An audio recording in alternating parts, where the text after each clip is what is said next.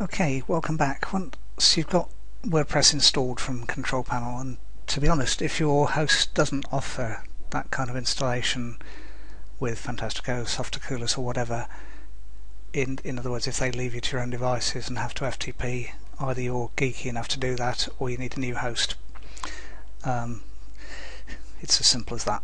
So you'll then come to the default WordPress login screen. So you've got your username and the password. Click login, tick remember me, click login. If you're on Firefox, you'll have to remember the password, and as I probably mentioned in one of the previous videos, depending on where I took you to, you've probably got updates to do because there almost always are.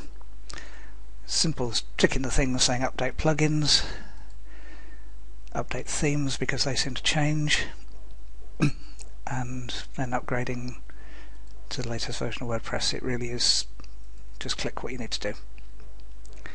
You don't have to do that all the time, but if it happens, it happens. Then it's the process of, you'll get that welcome screen, great, don't really care. The dashboard, we're going to work our way down the left hand side of the different things you need to change on the dashboard. It will give you that sort of hint thing, but I tend to just go down. So posts, we've done the updates bit. Posts, hello world, we'll show you what that looks like.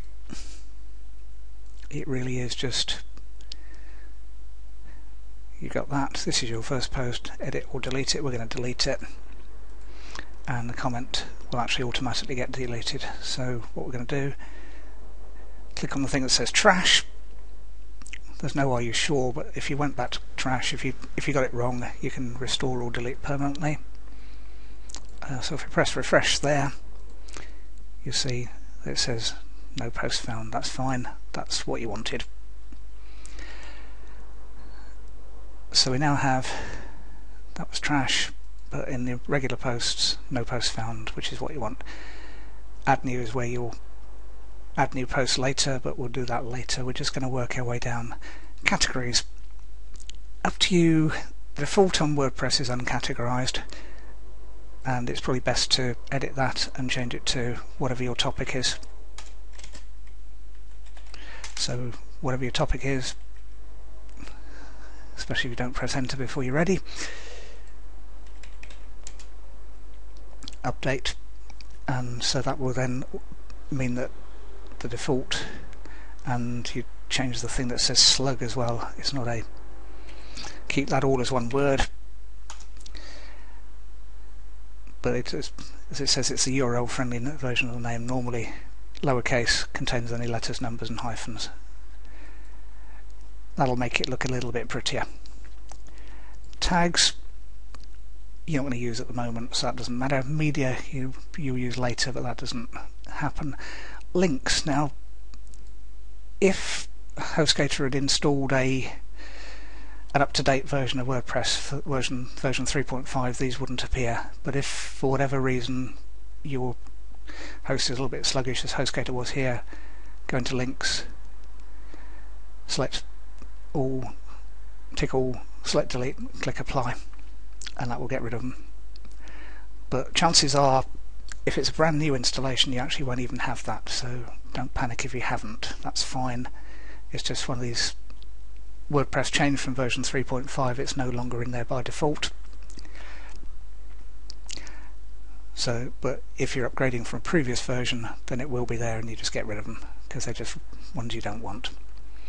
Pages, it'll give you a sample page. Again, you can view that. It just says this is a sample page. Get rid of that because you don't want it. Comments, there won't be any comments at the moment. Appearance will come into another video. Plugins will come into another video.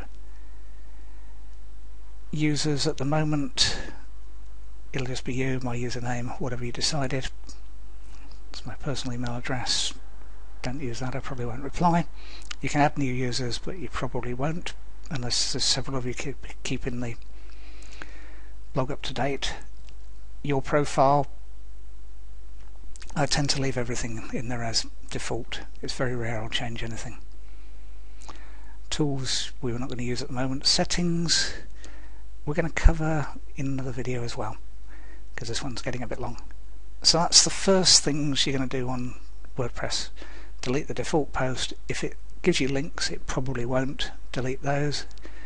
Delete any default pages. That will give you a nice clean installation with everything basically not found. That's exactly what you want. Okay, we'll see you in the next video.